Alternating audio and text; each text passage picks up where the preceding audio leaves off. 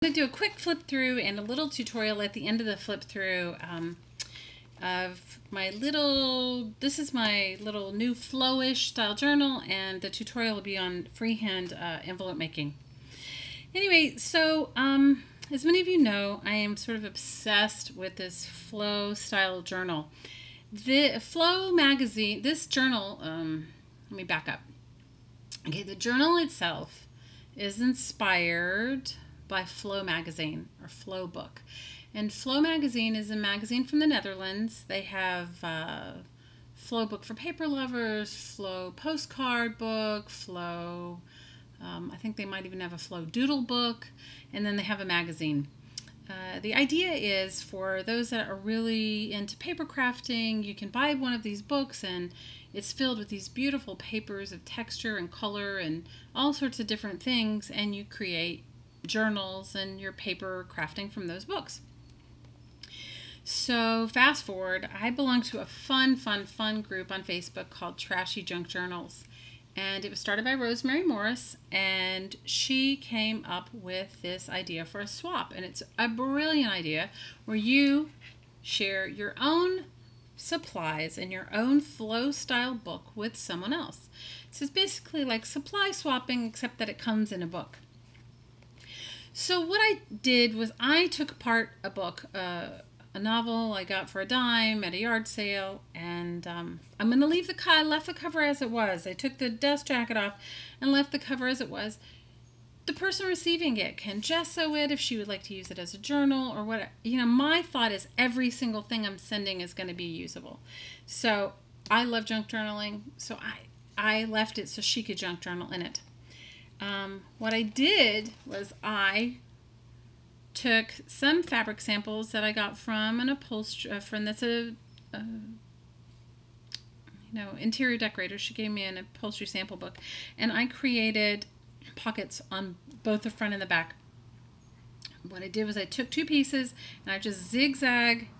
I cut it with pinking shears so it wouldn't fray, and I zigzagged down here, zigzagged down here, zigzagged up, and then I glued it inside the hardcover of the book. I used tacky glue. You really need a thick sort of PVA style glue, and it worked perfect. Now you can see, so you open up her Flowish journal, and inside are bunches of goodies. Now the majority of the goodies in her book are, for me, are old book pages or things that I've created. These are tags that I created tags from pasta boxes and jelly printed on them. I created book page envelopes, food packaging tags, fun, right? Book page envelopes, and all sorts of things. And I created this little tiny, it's a little paperclip embellishment made from a freehand tag that I made, a non-template tag from a piece of crafting book. And I'm going to show you how to make this at the end of this video. This side I took a paper bag and I folded the end up. I actually slit the top of the paper bag as well, so I created pockets which are filled with just all sorts of fun things. I filled it with, I got a comment in one of my videos that they couldn't see what I had done, so I'm trying to be more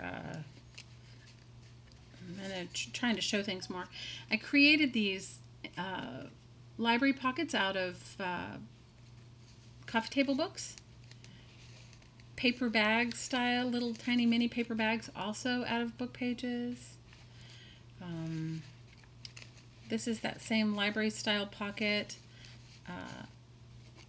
out of my junk mail. Isn't that fun? Now, you know, you can glue those in your own journals or what have you. Inside also some more book pages. The top of the, oh, you can see it better from this side. The top of the paper bag, I slit it, and inside of it is filled with goodies, paper napkins, fun ephemera, just cool little stuff, right? Paper clip embellishments that I've made. These are those magazine paper. I cut images out of magazines. This one has a pasta box on the back and sandwiched paper clip in between. And I went back and I used diamond glaze as this water soluble dimensional glaze. I love that. So this flow style journal for me has been really fun. You know, I love color, pattern, and texture. So as you can see from this book, it has all of that. Just fun things that I've collected. Another paper bag style pocket. This one might interest you. This one is more like a portfolio style pocket. And I've taken it to my sewing machine. It was a regular shopping bag, and I cut it open and then cut it apart and flipped one end up, and I took it to my sewing machine, zigzagged, and then creased it.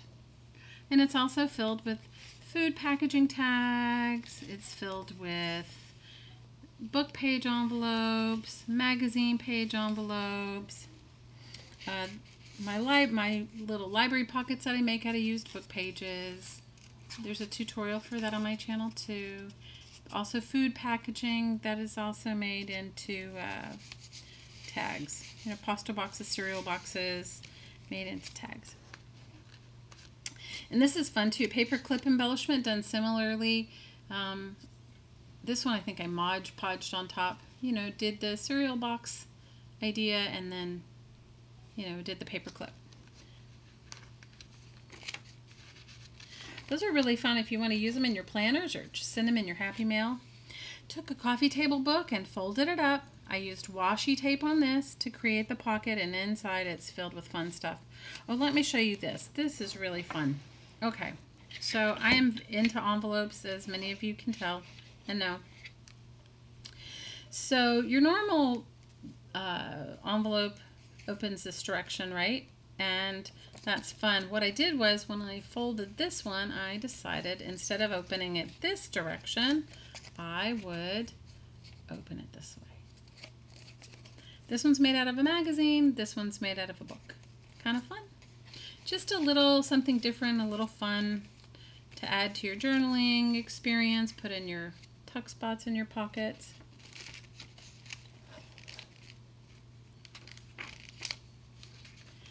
I have created a few of these flow style journals for myself to take with me as I travel on trips, and I just take maybe a watercolor palette with me, a small travel one, or some markers, or this is one of my favorite pages. Do you love that?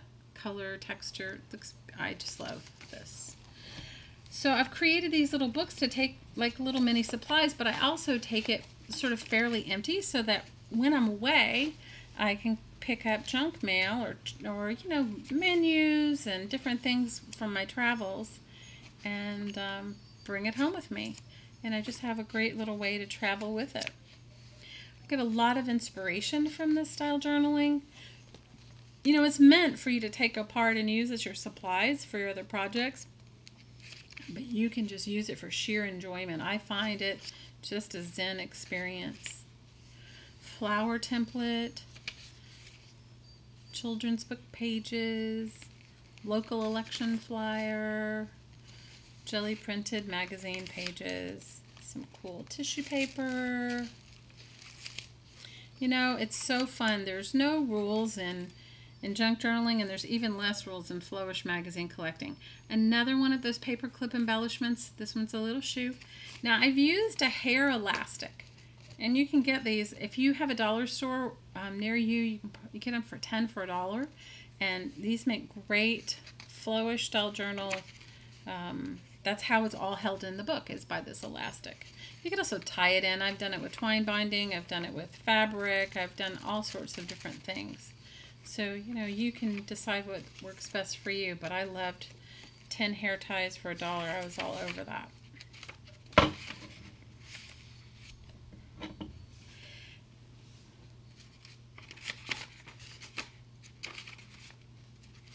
You know what's nice about it is sometimes since I do travel a lot, I get a lot of magazines and different travel things, and I love, you know how like there's always a couple of really nice images. I can just take those out and keep them and then recycle the magazine itself. So this is a great way to put that in. Ledger paper, all sorts of fun things. And one of my jelly printed library card pockets. little paper bags. This is actually made out of scrapbook paper, and then this is just a recycled packaging tag that I made and just added some washi to it. The washi comes off easily, so she could take it off and use it in another project.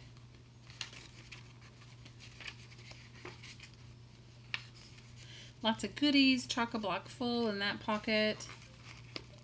This was one of my favorite just textures, colors, and pages. I loved it. Then the back side of the paper bag pocket filled with, as you can see, crossword puzzle books, more library card pockets, library pockets made out of book pages, and just fun ephemera, and then another one of those little paper clip embellishments. This just happened to be from a fashion magazine. It was a jewelry catalog. And then the top of that paper bag, which is filled with stuff as well. Now we're going to get to the pocket side, which is also filled with more fun goodies, tags, pockets, images, and the same here on the sewn side, and more envelopes and little embellishments. I've also added at the very end, I love these little tags. I have a little tag die, and I've cut out pasta boxes and cereal boxes and Ziploc boxes, and just tied them all on here. Now, somebody asked me, like, well, what do you do with all this? And I said, well, you can gesso it and do your own designs on it. You can leave it just as it is. I mean, it's up to you. So as promised, I am going to show you how to make, first of all, a little envelope freehand, and then show you how to make this little tiny embellishment.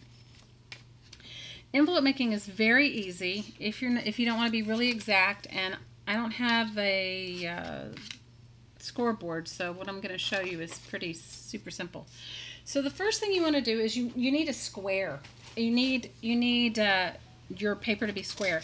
This happens to be a piece that I've just cut off from the bottom of a book page, so I'm just going to show you how to do it really simply. You're going to take one end, fold it over to the other. Now, I don't crease it, so because I don't want the crease in the middle, and then you're just going to cut it. Okay? So it's not perfect, but it's fairly square. Then what you're going to do is you're going to take both, you're going to fold in both two sides in toward the middle. Now I just eyeball it. If you had a scoreboard or you wanted to measure it, you could totally, it would be much more perfect than mine are going to be. So you're just going to crease both sides. So here's what you have. You have your square piece of paper. You fold it in both sides. Okay, one more time. Square piece of paper, fold it in both sides. Okay? Then what you're going to do is you're going to fold up the bottom. I'm going to fold up the bottom. So one more time. Here we go. Square piece of paper, fold it in both sides, and fold up the bottom. Okay, you can see it's not perfect, and that's okay. So then what I do is I go to where this little, you can, if you want to slice, if you want to just cut that bit off, you can, but I don't, these book pages are so thin, I don't find it necessary. What I do is I try to eyeball it, and I bring it back down, and I fold it toward itself, and I'll show you, just give me 1 second. Okay, here we go again. Square piece of paper, folding in, square piece of paper, ready? Square piece, folding both sides in, folding up the bottom, and now you're going to see that little bit, right? Now what I do is I fold it down toward itself to see if I can get it even, all right? Then I'm going to fold it on the inside, and I actually glue it down.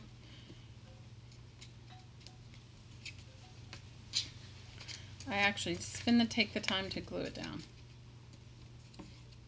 Okay, so then it looks like this. Without it being glued, it looks like this. Okay, square, fold it in, fold it up,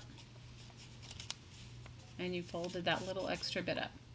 All right, then you're going to take the top and fold it down.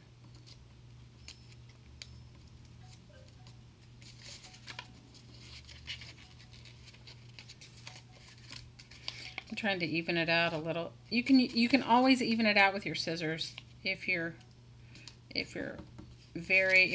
need to be more exact. than I am. I should have picked a colored piece of paper so you could see it, but I wanted you to see that you could do it out of a piece of recycled. Now you can go back and cut these little, let me do it for you and you can see it. You can go back and you can cut the bits off on the sides if you don't want the bulk, or if you want it more defined, you can go back and cut that off. Let me do it on the other side as well. But it's not always necessary, you know, it's not. This is the bottom. So once again, here's your square, right? And I've just notched it in, all right? So I am going to go ahead and, oh, I thought I had a glue stick. I'm going to go ahead and glue it down. So what you want to do is you want to glue that little bit that you folded down in, and then you want to glue the sides. So you're just gluing that part down to the envelope, okay? And you see it? All right. And then we're going to fold the top down. Now you can round the corners free-handed. That's all I've done. You know, if you have a corner punch or one of those, you can use it as well. This is not 100% perfect. There's, you know, but you know what? It works. I'm also cutting the top off, the little notch on the top on one side because it's not 100% perfect. Same. Okay. Now I just need a paper clip. I think I have one somewhere here. And then what I'm going to do is I'm going to do it with the small side taped down. But you can do it any way you want. Open it up just a little bit. You don't have to open it quite as much as I did. Open it up a little so that you can tape it down. You can also use, if you're going to use this on a regular basis, I would definitely glue it as well. Go ahead and put your glue down and then put your tape over it.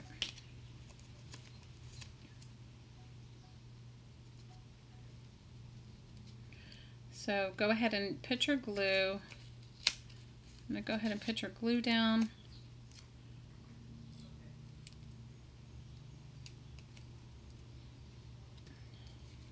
Now you can make your big envelopes this way as well. I make all my magazine page envelopes. I make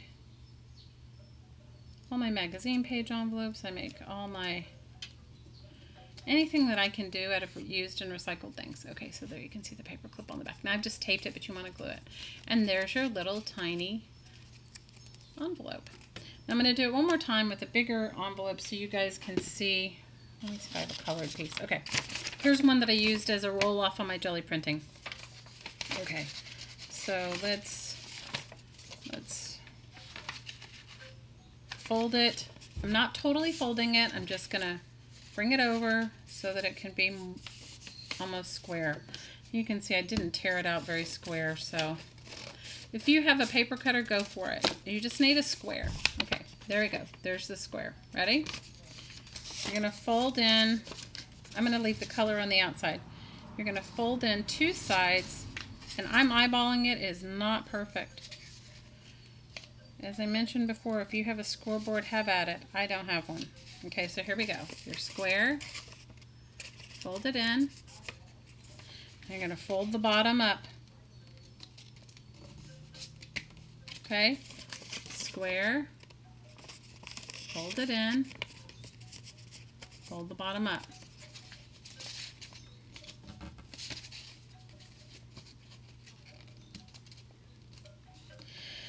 Now remember I showed you earlier, you can cut this off. I just folded it down. So this is how I figure it out. I just kind of, because it's not perfect, I'm just trying to like get it to be where it looks halfway good, right? So there, I folded it, and I'm going to fold it inside so that it will look like this. Ready?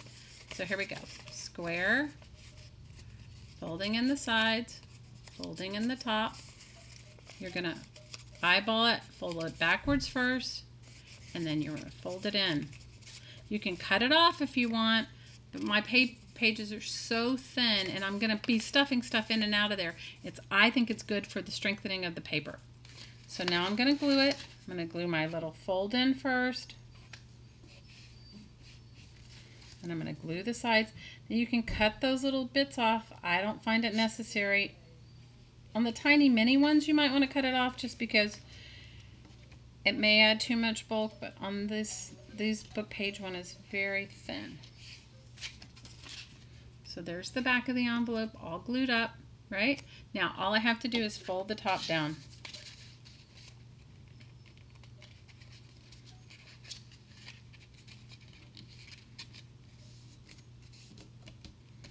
Now this one overlaps a little, so I'm going to take my scissors and and it's definitely not perfect. I take my scissors and I'm going to round it.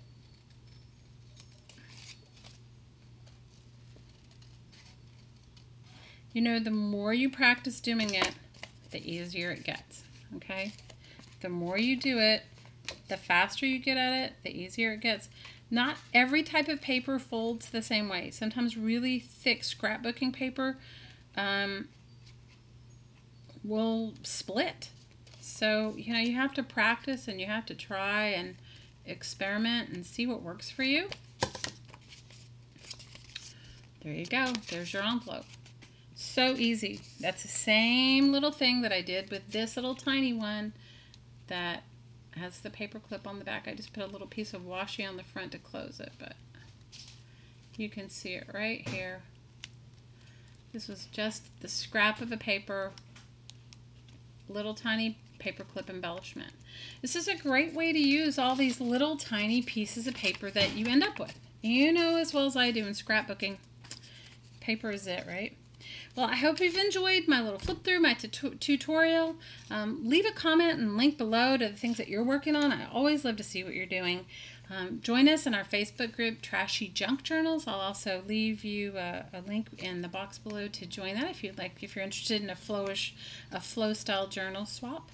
Anyway, make it a crafty day, and I hope you have a wonderful, wonderful, wonderful creative day. Take care. Aloha.